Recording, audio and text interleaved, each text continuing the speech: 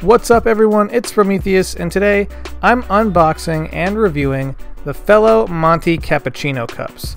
So let's get this thing out of the box and get this show on the road. Now first things first, I want to compare it to my ride or die, my everyday cappuccino cup, the notNeutral Lino. So both of these cups are going to be pretty similar. They have a very similar volume, both are going to be close to about 7 ounces, and inside both cups you will find what's called a parabolic slope. So that's designed to basically help you maintain contrast on the surface. I'll talk about that a little bit more, but both of these cups have those slopes inside them, and here's a diagram on the fellow box. So basically it shows you it's just a nice smooth slope with no like hard corners or edges.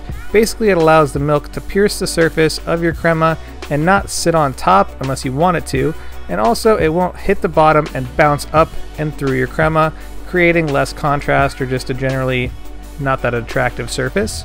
So it's just a nice thing to have in most cups that are designed for latte art, like these and the notNeutrals. So both cups have a very similar texture. They're both kind of a matte black feeling, but the Lino is really light compared to the Monty cup because of this base. So there's a stainless base on the bottom, which is a nice touch. No one's ever faulted Fellow for not having great aesthetic products. Really the only ugly thing that's come out of Fellow is the Prisma, which is just not that attractive of a piece. But this is a really nice looking piece. The base is cool, it feels nice in your hand, feels good to hold, has a nice weight to it, but this is the problem with that. So it collects fingerprints like a detective at a crime scene.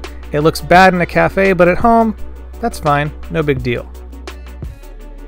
So the other benefit to a parabolic slope is a nice smooth extraction. And then when I'm talking about extraction at this point, I'm talking about as the espresso drops from your portafilter. So you can do this trick with a bottomless or even with a spouted, but the parabolic slope doesn't only help you with pouring latte art, it also helps keep a nice clean surface when you're pulling your shot. So no matter your portafilter preference, whether you're bottomless or spouted, as long as you set your cup in the right way where that spout or the bottomless portafilter is dropping right on the nice smooth surface and it won't hit the bottom of the cup and splash back or create bubbles, it just has a nice smooth roll down into the base of the cup, and it creates a nice clean surface for you to pour your latte art on and keeps the crema nice and intact. So I like the parabolic slope for that reason as well. So as you can see, there's a couple bubbles. I just got those popped out right away, and now I have just a nice clean surface for my latte art. So let's steam some milk and just try a more simple design to start with, and we're just going to do a rippled heart. So we got our base in, and there we go, rippled heart in the books. It feels pretty good. The slope feels pretty much the same as the Lino cups that I use on a daily basis, so it's got that nice familiar feeling to it. But the biggest thing I'm gonna have to get used to is the depth of this cup just feels quite a bit deeper, even though it's a pretty similar amount or volume, but it's just a taller cup, and so that's gonna require a few changes in the way I pour my latte art to get the same result.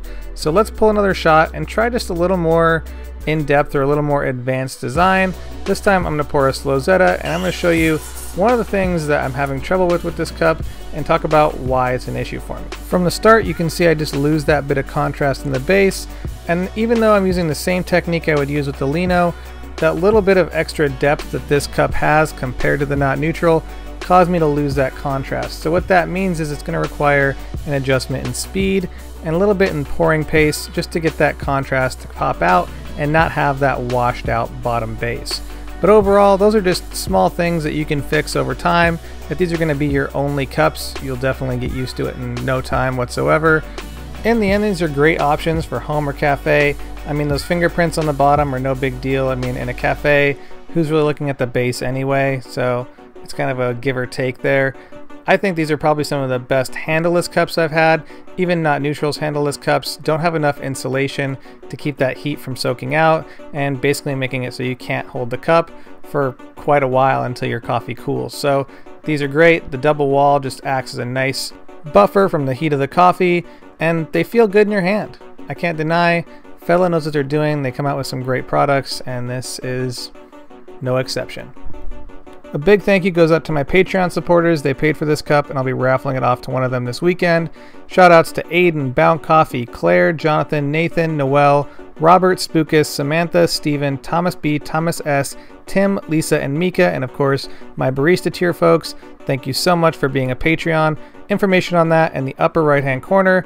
As always, thanks for watching. Don't forget to like, subscribe, share, do all that fun stuff. Tap that little red bell button for notifications on new videos posted every Friday. And as always, stay caffeinated, Pony Boy.